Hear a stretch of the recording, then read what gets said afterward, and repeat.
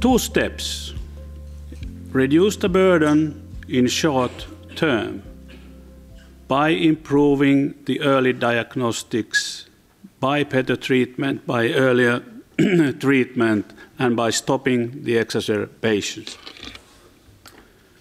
The second step, prevent the burden in long term. And for that, to take a step from treatment to prevention, you should understand some of the true reasons of the epidemic which we have been facing. So let's take first the step one. The Finnish asthma program was made, started in 1994. It was a 10-year program, and basically it was changing the first-line treatment of asthma from bronchodilators to anti-inflammatory medication. That was really a paradigm change at that point. And there you see the 10-year results. And you also can recognize that there was a major change for better. The patients were using less healthcare services in terms of hospital days, in terms of emergency visits. Their disability was reduced remarkably. And very interestingly, when we have a so-called asthma barometer follow-up, we estimated in early 1990s that about 20% of our asthmatics do have severe symptoms. In year 2001, the number was 10%.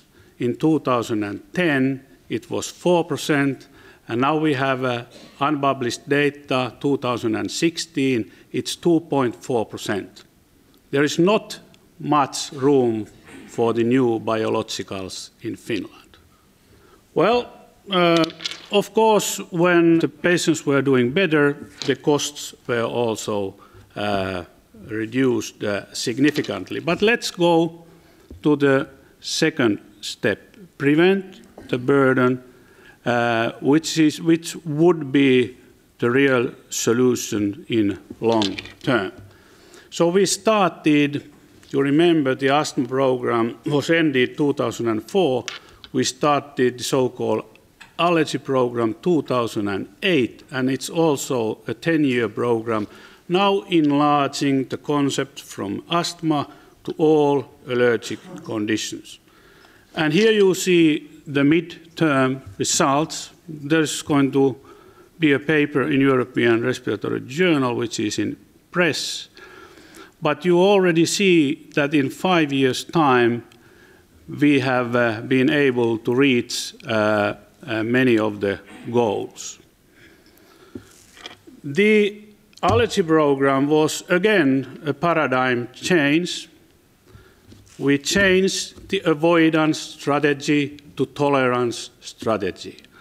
We know that with the avoidance strategy, we haven't been able to improve the situation in terms of public health. We have improved the situation in many individual patients, no question about that. And avoidance will always be in the armamentarum of a skillful clinician. Nevertheless, we changed the idea from avoidance to tolerance, and not only in terms of immunology, but also in terms of psychology. We started to change the attitudes of the population. So there you see some of the results. The food allergy diets, they have halved. Much of that, in fact, is because we have lessened purposefully the medicalization. But now they are about half what they were 5 years ago. We have been able to reduce the occupational allergies by a preventive program in occupational settings.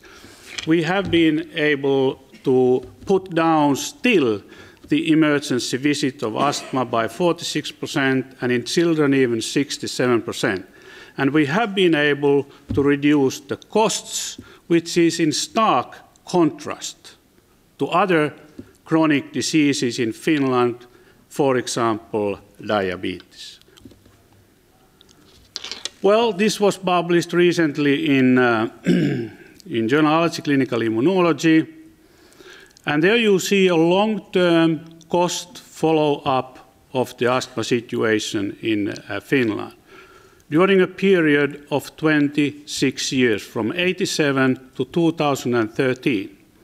And you see that the real costs of asthma, taking into account the direct healthcare cost and disability, they were at the start of this in 1987 about 220 million, and 26 years later they were 190 million. Even though the number of patients in our reimbursement register has tripled, not so much because the prevalence is increasing so much, but we have been finding those patients from the population and treated them more effectively. Then we have made different scenarios, the minimum and maximum scenarios, what would have been if things would have been the same as in the early 1990s. And we see that only in 1 year, 2013, the theoretical cost saving was from 120 million to 470 million euros. Only in Finland for 1 year, population 5.5 million. So there you see the potential of savings which can be achieved also in Europe. They are huge. We have come up to this kind of a generic template which could be employed in any kind of a program. We should be precise with our goals, put the numerical goals there, and then we should define the tasks more precisely, what to do, the tools, how to do it, and the outcomes, how to measure the success and the results. And usually we can use those official registers. We don't need to find new sophisticated registering systems. We have all the data, in fact, in our societies, but they are very much underused.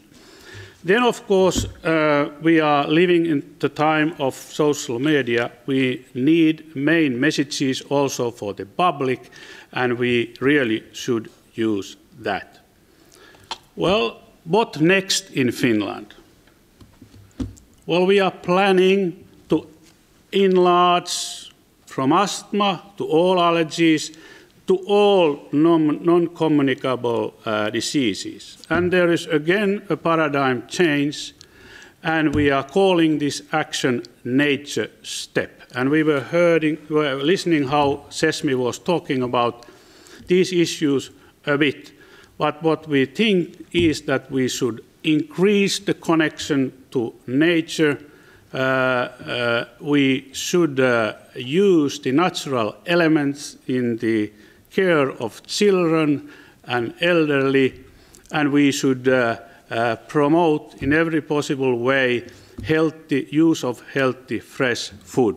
We think that in this way we can slow down the increase of non-communicable diseases, and we can again achieve major cost savings. And then the science should be focused a little bit differently, looking for the ecosystem services, and with environmental people, the medical people should work together.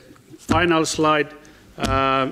All these conditions somehow come under the same umbrella, and they do share a microbial imbalance, immune dysfunction, and low-grade inflammation. That's our challenge.